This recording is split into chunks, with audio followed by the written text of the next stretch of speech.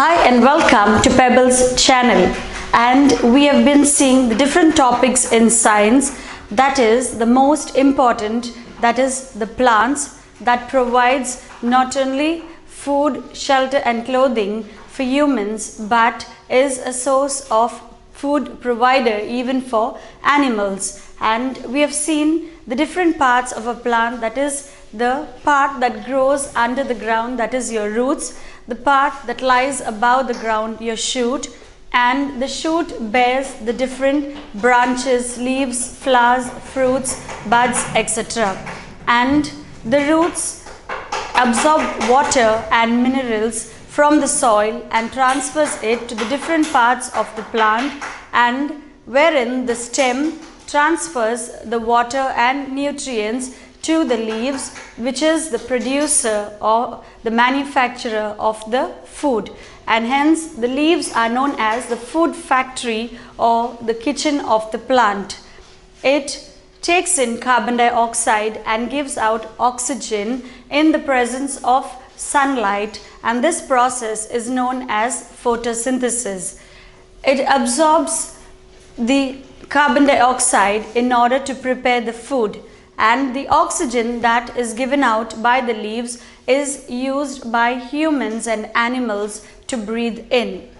And then we have seen some amazingly different plants, that is your cactus plant, that is mainly found in the desert plant and is the only plant that survives in these dry places. And instead of leaves, this cactus plant has spines which helps to store or to absorb water, and it also prevents the animals from eating the plants. Then is your Venus flytrap, that is not only a producer but also a carnivore, as it traps insects in its plant and uses the digestive juices to digest the insect.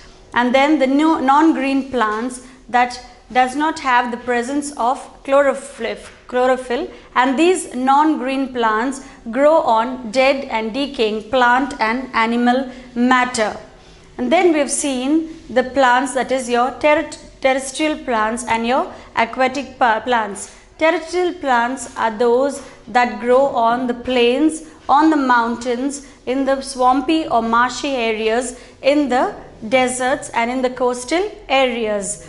And there are certain trees that give away all its leaves and grow in new leaves. And then there are the deciduous forest, the coniferous forest and the mangrove forest. Mangrove forest grows mainly in the coastal areas. So today our topic will be how plants helps humans and animals.